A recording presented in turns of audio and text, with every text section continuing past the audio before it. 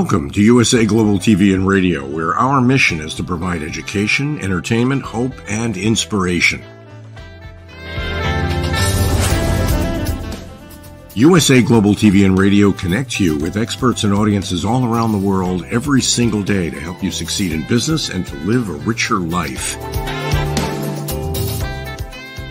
Visit us at usaglobaltv.com to learn about career and life-changing training and mentoring programs like the Listening Mentor.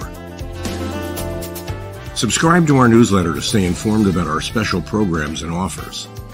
Discover how you can become a guest on one of our shows or a host or producer of a USA Global TV and Radio show of your very own. That's USA Global TV and Radio, where the doctor is always in.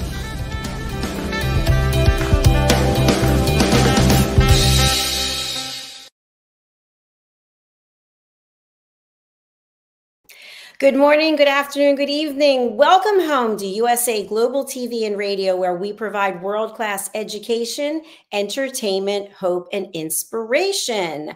I'm Dr. JACALYN KERBECK, and our show today is Coexistence and Sustainability, where we explore why it's so important for all creatures to be respected and to understand how they fit in with this whole chain of life. So joining me is the star of our show, pet psychic AMINAH. She's joining us from California, and she's the one who has actually taught me so much about the importance of taking care of Mother Earth, taking care of our planet, understanding how each creature impacts other creatures, especially the honeybee, the monarch butterflies. We could go on and on. Today, we're going to talk about beyond Bambi, cute little Bambi the deer, and what the real lives of deer look like and the importance that they have in the ecosystem. Let's welcome pet psychic AMINAH as she joins us again from California, USA. Hello. Hello. You How want are to you know the today? weather, right? What? You're dying to know the weather, right? I'm sure it's sunny and it's beautiful there, right? Exactly. Without the humidity and all of that type of stuff, but our background is perfect for it every week. For sure, for sure. I actually am traveling this week, and where I am, it was 100 degrees yesterday. Wow. So the planet is really heating up, although I know there's a lot of controversy. People don't believe it, but it does seem like it's hotter than ever. So before we get into that topic, why don't you tell us a little bit about how you are a pet psychic, but also an advocate for coexistence and sustainability? I'm very pleased and humbled by being on your show every week. So that is an amazing question. Also, I have been blessed throughout my childhood, adulthood, teenagehood, and every otherhood with opportunities to find my joy and find my place pretty quick. I had a mother who, I'm the youngest of 5, and she saw what her children were into, what they were passionate about. And one of my sisters is a professional cellist and has played in groups and marching bands and every other version of it, and owns her own cello for that. And I have many other siblings that have special things, that they love sports or they love this, and my family made sure we did that. So I was very fortunate at 11 to go work in a wildlife sanctuary. I was about as tall as I am now. And I was able to work with animals that had been in movies and nobody knew what to do with them. So they came to this sanctuary, and many other things. Animals that were found in their back of somebody's yard and it's illegal to have, et cetera, et cetera. So I've been very, very blessed, not only to have a college education in all things animal, but also being one-on-one with them, holding them, working with them. And I'll leave you guys all on one of my favorite true stories that everybody can show just kind of quirky I am. I was doing a demonstration with some younger kids, and I was holding a beautiful snake. I don't actually remember what the kind of snake it was. It kind of left in the story when everything else happened. So as children will do, these guys were anywhere from 15 down, but mostly 12, 9 was our youngest with this crowd. And Dr. JACALYN, I bet you cannot imagine what I did to get everybody screaming and not running. Nobody ran, but everybody was just like, oh my God, you're going to die. You're going to die. They were talking about me. And it was because the snake started chewing on me, literally back down. He was getting very, was a male, and he was getting very stressed by the energy that the kids brought. And no matter how many times they did settle, but not really as much as the snake wanted. Because you remember, we're carnivores, and that's how they see us. So I didn't scream or yell. It's not usually my go-to. You got to really get me for those kind of stuff. And I just went, hang on a minute, let me pass the snake back into their cage. But they could see the snake was attached to my hand with his teeth in. So what is it like to be bitten by a snake? As long as it's not poisonous, that's about as bad as scraping your knee on the bike and falling off or something like that. My boss gave me the rest of the day off, and I was like, well, I feel just fine, because when you have an active life with wildlife or trees and all the things I've done, you get scraped up a few times. But I will tell you, I have never ever let a snake bite me since. I just didn't really think that was necessary for any of us.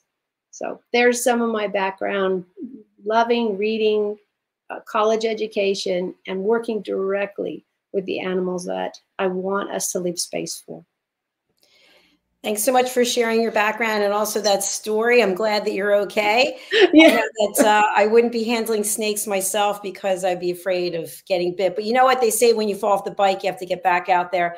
Absolutely. So I was also thinking today, I went for a walk. I told you it was very hot here, and I was wearing my big hat. And I thought to myself, I wonder if there are any ticks. What happens with, where do you get ticks? And then I thought about deer, and apparently deer carry a lot of ticks. I don't know if that's true or not. But it is. They just seem to have the location, the right address for them, and imagine those hooves do not get to every space. If you're with an animal that has more digits, like any of the monkeys or any of those types of, even the dogs with 4 legs, you've got enough room to get them off.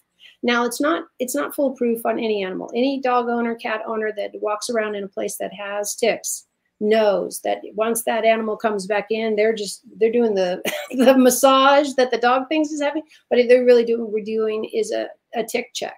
Because why? It'll kill them. Because it'll kill. We're a little bit harder. Probably we all those Twinkies we're eating and not solid, carrion and all the meat and vegetables that the wild animals are getting. And they're grooming themselves all the time. Well, we don't really have that function where I can reach around and reach my shoulder. I got to get somebody else. So if you don't see it, it's going to really play havoc on you, because it's not only drinking your blood, if you want to look at it that way, but they're taking that as their nutrients, but they're giving you whatever they've already eaten, whatever they've already contacted with. So if they've got something that's got a terrible disease and it can be carried definitely through blood, the ticks have just now introduced you to possibly a disease the ER doctors won't have seen. So be aware. It must be taken care of. You've got to get them out. So, and they will burrow in, and their mouth is kind of like a little, what I like to say is like little jaw teeth. And it's just teeth, and they'll go in there and extract the blood. And you probably won't know. So what do you do after a hike? You take off your socks, you take off your shoes, you go in a shower or someplace and look at your whole body, under your underarms, through your fingers. The really tough stuff, you're probably going to need help. It is not going to go typically to the back of your body unless that's the way they get on your body. They're going to go to warm places. So why I'm saying between your fingers and under your arms. This is a really warm, comfortable place, great blood flow, and it can make you horribly sick. So watch out. They can give you diseases. There are creams and lotions out there. Every great hiking company has something that you can try. For me, I have gone to places where mosquitoes were the killers, as far as we just got bit all over.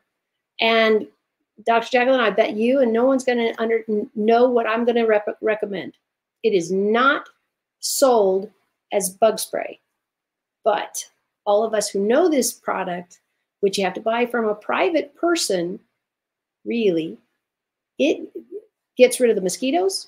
It puts a damper on anybody trying to cross the boundary because they don't like the smell or the taste. And you have any idea what this product is and who you get it from? Skin So Soft from Avon. Yes, because I've had you for so long. Remember the first time I listened. Oh, look at that. Look at our memories of work. So yeah, it's a wonderful baby oil. You can sit in the bathtub with it and all the little bugs will just run away. They'll be in the bathtub with you, by the way. They just haven't got anywhere to go. But this is a great way to put Skin So Soft on a cotton ball, put it all over you. For some reason, the bugs aren't talking to me and tell me why, but something in the ingredients, it's been passed down for generation and generation, that Skin So Soft from Avon is really a great source. And just think of all the softness you're doing to your skin as opposed to a given chemical. If you're going to go with the fly sprays and things like that, you got to be really careful. Like you couldn't give it to a small child. Skin So Soft on a cotton ball, yeah, you can regulate that. Get it under their little arms or get it between their little fingers and hope they don't soak on their fingers while you're doing it. But again, this has far less chemicals than what we see in the mainstream. So for everybody out there who's wondering about ticks, and they travel on deer, they can travel on mice. I've read that they look for a free ride to get wherever it is they want to go. So let's talk a little bit about deer. So when you and I were growing up, we remember Bambi. I'm sure Bambi's still prevalent in children's books in a lot of ways. And Bambi's so sweet and cute. And of course, there's Rudolph the Red-Nosed Reindeer. But there are a lot of people who are hunting deer, who like to eat deer meat, who want to have the deer heads on the wall. So what purpose do deer serve in terms of the ecosystem? Do you have any knowledge on that? Yeah, their whole job is to manage the forest. And let me explain what that means. So they are herbivores, which means they just plants and seeds and that type of stuff. So we're not talking about meat eaters. Meat eaters have a different makeup of their feces, and that's where I'm going. So deer, their feces are coming all through plants. So guess what they do? They eat seeds, they eat plants, they eat all kinds of plants, all different parts of the plant, and then they poop it out. So if you've ever gardened or know anybody who has told you, I got to provide all this soil for my yard and my plants and all of that kind of stuff, I have plants in my house, and some of them are fairly big or very tall. They get new soil also. Now I'm a little bit, I don't bring up the whole pot. Some of the pots are too heavy for me to do, but I'm adding them to the top and then soaking them in. So there is a way to do that for in your home. Well, guess what? These little guys are doing the same thing. They're eating all the leaves and the bugs and everything. But what happens when you get a tick? Then you ask your neighbor to help out, because what they're doing is they're sucking the blood. And if you don't look out for it, on your dogs, cats, make sure every time you come in the house, if you're in a place that has ticks, you need to stop them outside the door and go all the way through. They have combs and different grooming tips and tools that you can use to get them off safely. Because what you don't want to do is get the head and leave it in the body, and the body gets broken off because you still got the eating part happening. So it's a really big deal to find out if you in your area have any kind of ticks or bugs that will chew on your pets. Make sure you do whatever's recommended by the veterinarian community and all these people that are dealing with it every single day of their life. They've got jackets that have chemicals in them. They have oils. It goes on and on. Just depends on what your green areas are like. It's going to be different in every place. And if you live in a state like California, like I do, literally we have all those places. We have snow, we have sun, we have deserts. So it just depends on where you are. So find out there. And in the day and age we're on, in the computer world, guess what? You can Google it and really get a lot of great information. What you need, what you don't need, things you can make yourself. There are some organic versions that you can make yourself. Find out what those ingredients are, where you live, and go for it. Absolutely. Thank you for that. I was wondering, and I didn't bother to look this up because it just came to mind. I had an issue many years ago with bed bugs. I brought them back in a suitcase when I was traveling. And since then, I will never bring a suitcase in the house, in the garage or somewhere, never near a bedroom. But the bed bugs kind of looked like what a tick looks like. And I know ticks can be very small, but they also live on blood, and and I know they live on other things as well. So any idea if there's any relationship between them? I haven't seen anything in the books and the references I've read. So it could be, absolutely. I'd love to hear from somebody if they love to do research or love to look all that stuff up. I haven't seen it. What we mostly do with specifically, I want to say, I'm trying to do, the bugs, but lizards and all of, when they're similar, they're going to use some modality of getting to the blood and getting to sores. You have, some bugs that just absolutely drive you crazy. You get a little cut, a little sore, man, they are there. And they're bloodsuckers type things. And you're going to get this in the same thing with ticks and fleas. That's how they burrow in. They got this great little mouth, has little bitty teeth, and there they go. Like, I bet the guys building the freeways probably checked with them on, hey, how's that going? Because burrowing in, you got to keep the whole side of the person still standing. So you can't take too much. You can't take too little, of blood, much less think about it like building a bridge.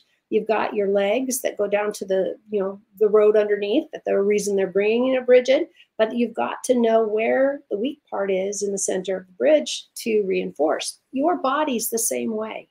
Your body has similarities to needing certain nutrition.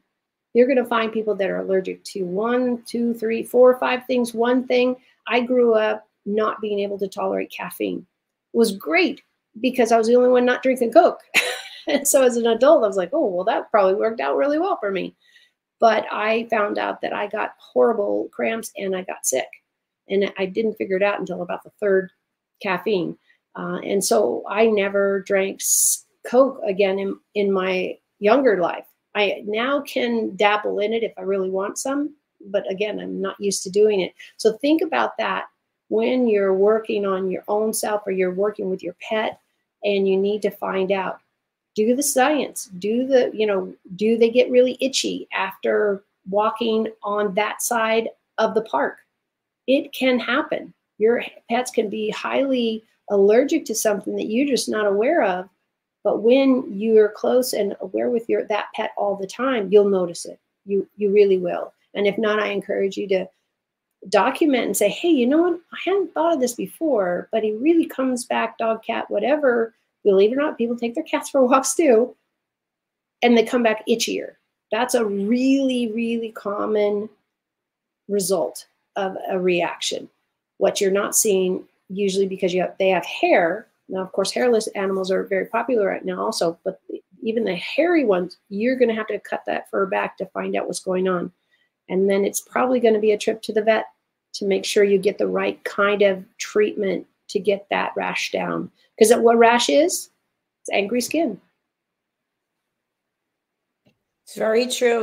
We have one of our team members, Red O'Laughlin, who talks a lot about if you're just treating a symptom, that's one thing. If you're looking for the cause, the root cause of it, then that's another thing. And I think what's interesting, just to go back to ticks for a moment, you mentioned that they can burrow their head into your body. So if you try ripping the body out, but you don't get the head, it's the same thing. Yeah. But so you may forget that you even had a tick bite, and then at some time in the future, you end up with some kind of symptoms. Right. And I think there's, what is it, is that you can get from a deer tick. So that's a really bad one.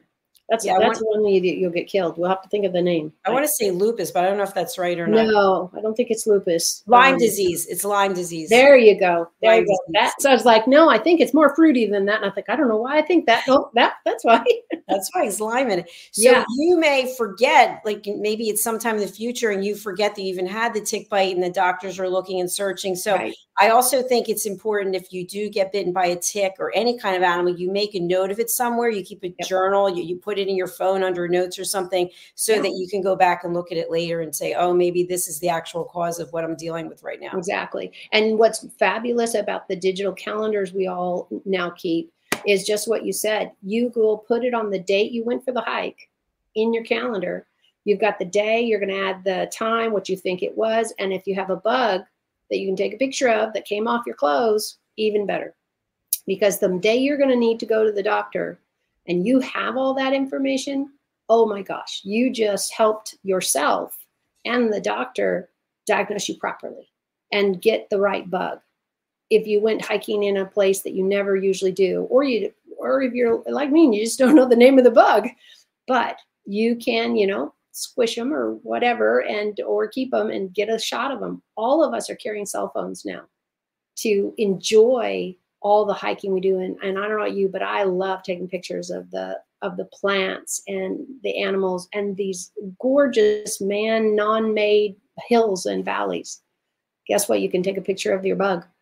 And when you need treatment, or if you do need treatment, you have the most prized piece of information for those doctors. And it's what bit you? What plant did you walk through? Is this an allergy? They'll know that when they see your skin and how to treat you. It's really, really vital.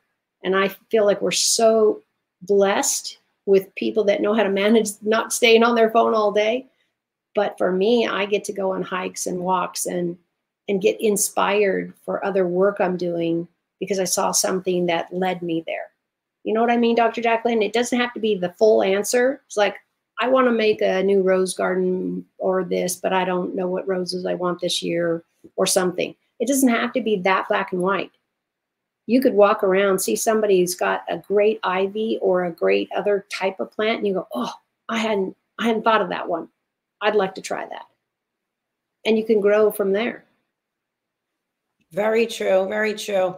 Now, let's go back to deer for a moment. So if someone is thinking how cute little Bambi is, and they think, you know, I'd like to just raise a deer. Is a deer something that you can raise in your home? No, it's illegal. Let's not start that problem.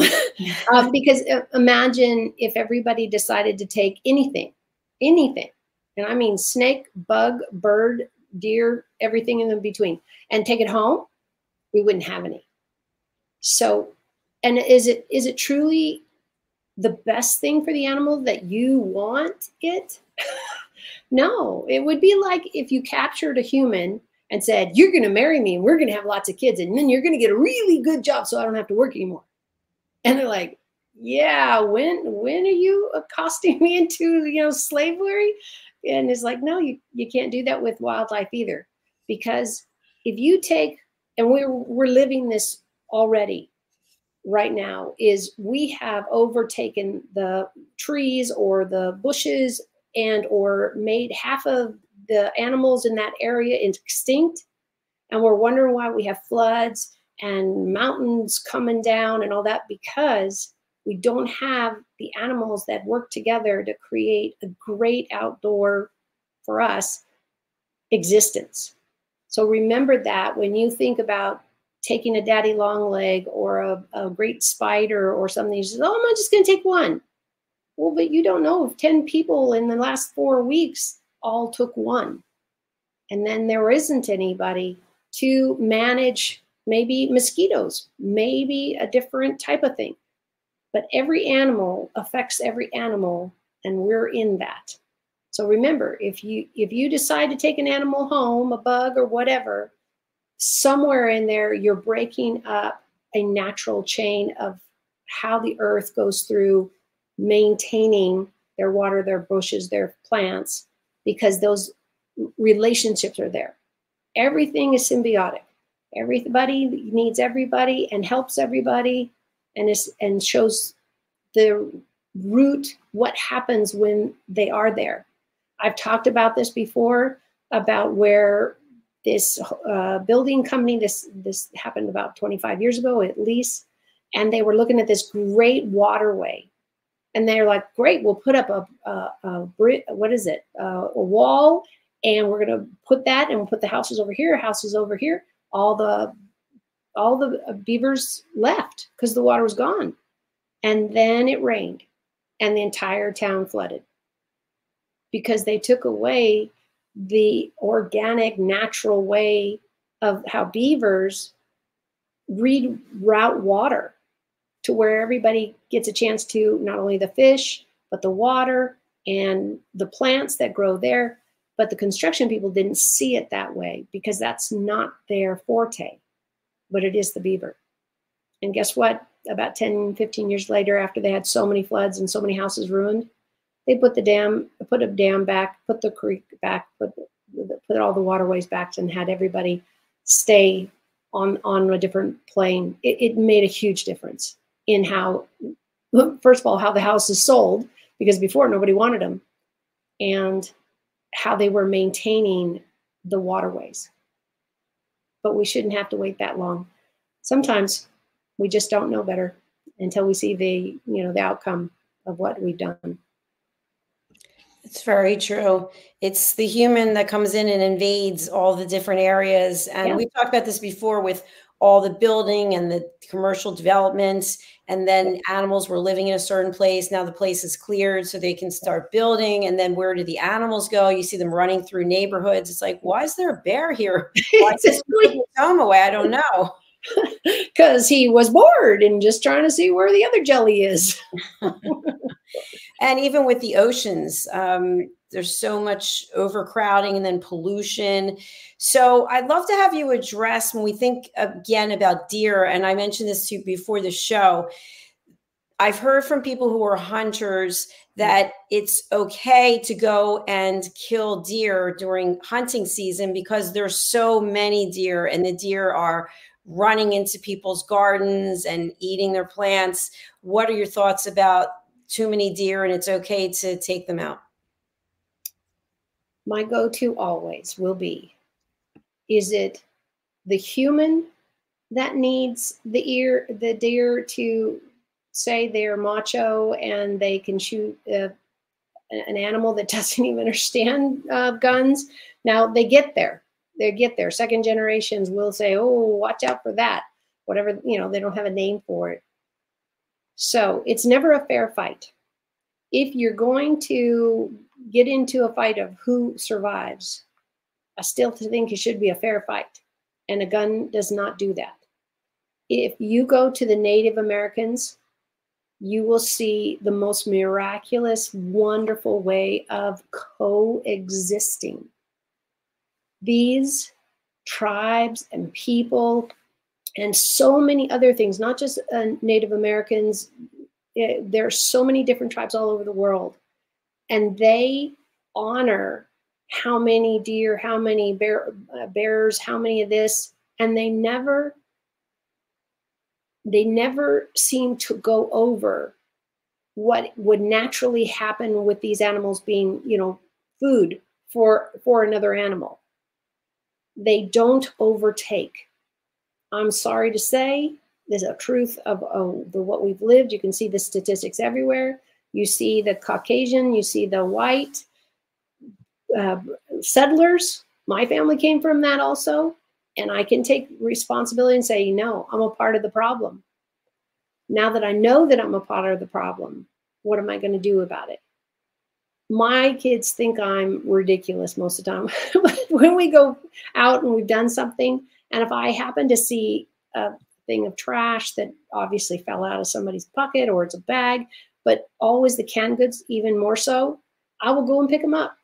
And my kids go, oh, that's gross, Mom. Why are you touching all that stuff? And I said, well, because I can wash my hands pretty good when I get home. But some animal is going to either come into these bags or cans or whatever and get themselves killed by either consuming whatever was in the can, and or somebody steps on it and kicks it out. There's a number of different problems.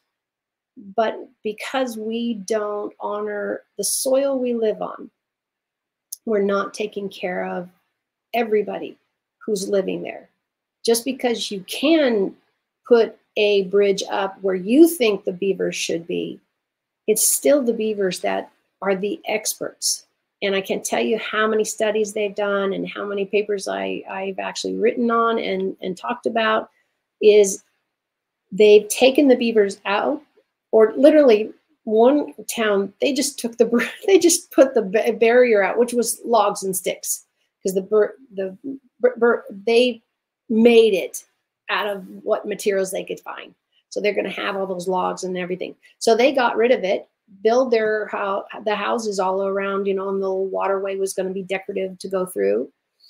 And they had every kind of weather problem, and not because it rained or didn't rain, is because there was no place for the rain to go safely. So it was taking out foundations, it was causing damage in the houses, because the people who built it didn't look into the science of what is happening.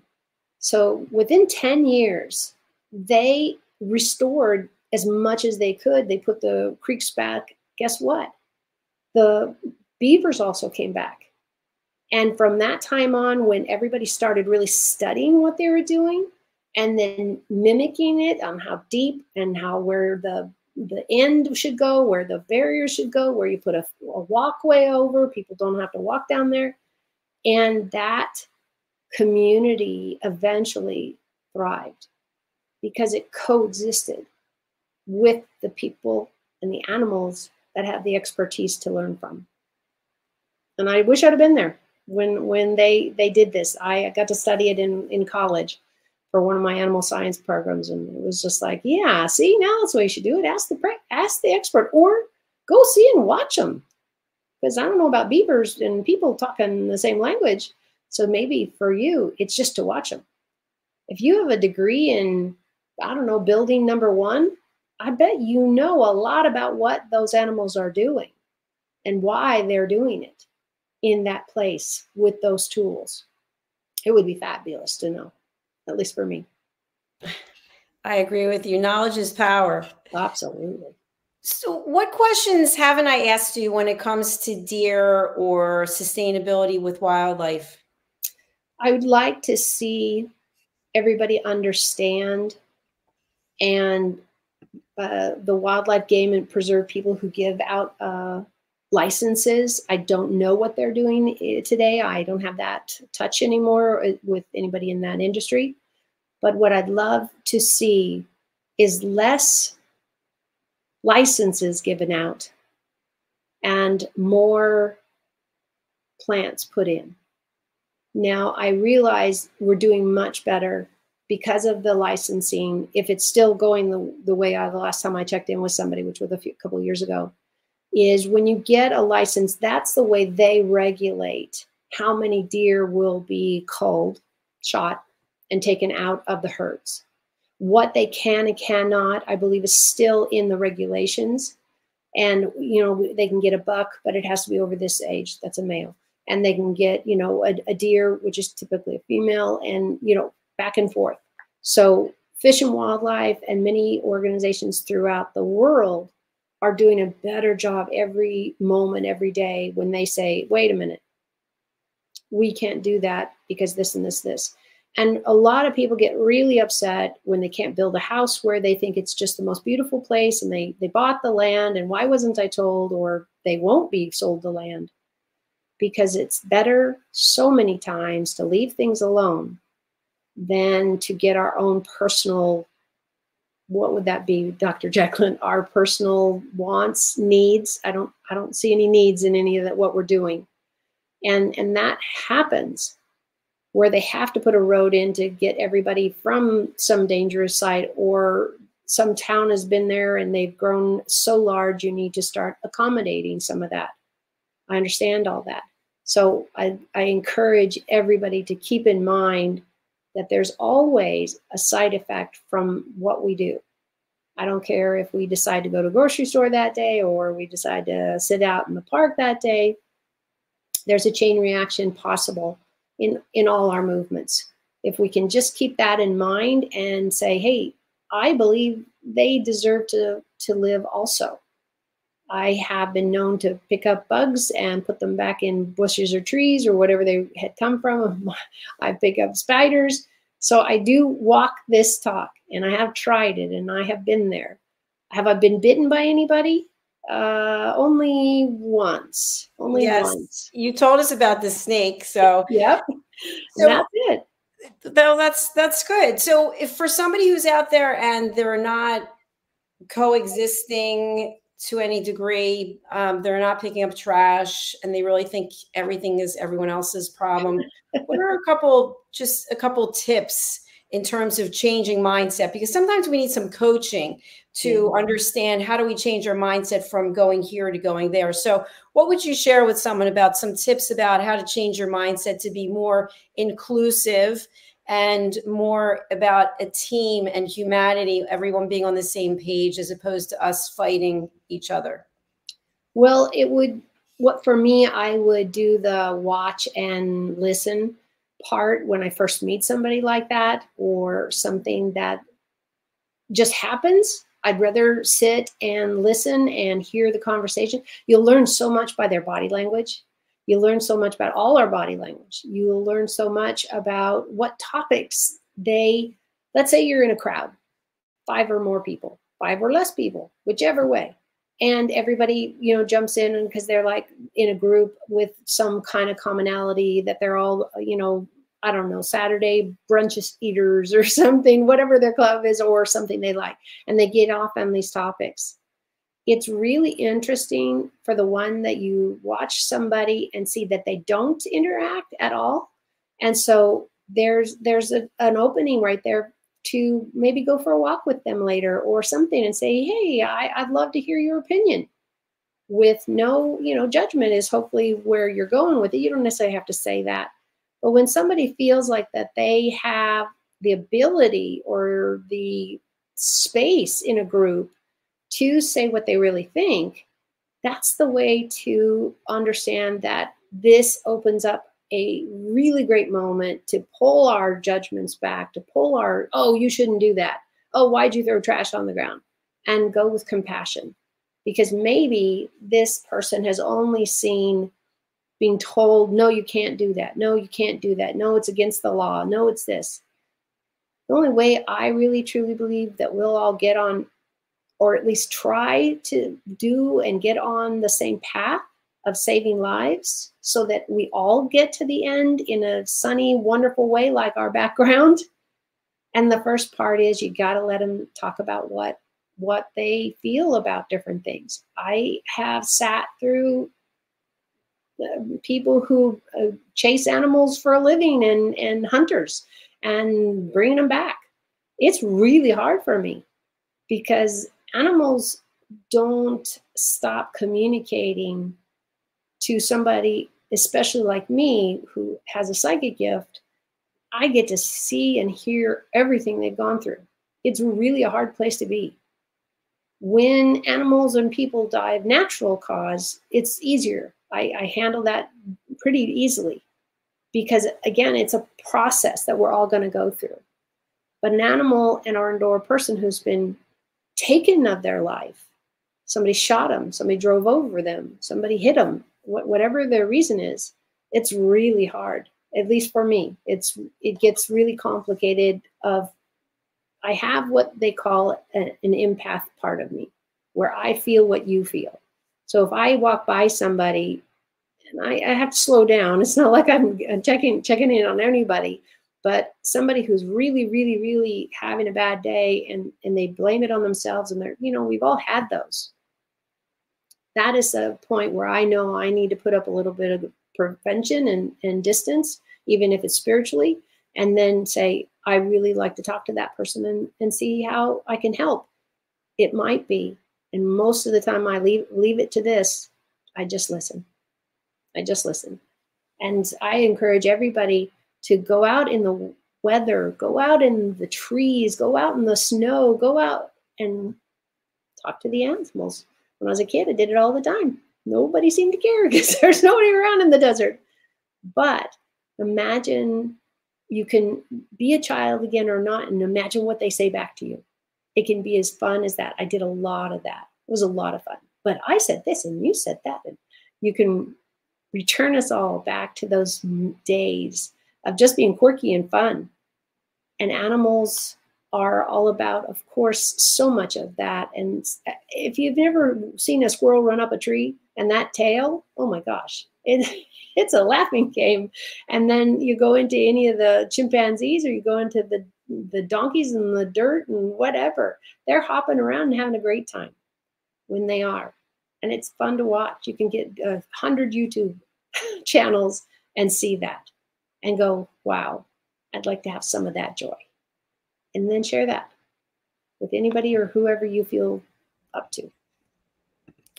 Wow, I didn't anticipate that. It's so beautiful. As you know, that I'm a real proponent about listening, elevated listening skills, and active listening. I love how you shared that when someone has a difference of opinion, you don't go in there guns blazing, literally. You really step back and you listen to what they have to say and honor what they're sharing, and then give them a different perspective. I also love the fact that you're encouraging people to get into nature, talk to the animals, hug a tree. Exactly. Get out of wherever you are in your comfort zone and commune with nature. I think that is absolutely beautiful. Yeah, and we really need it.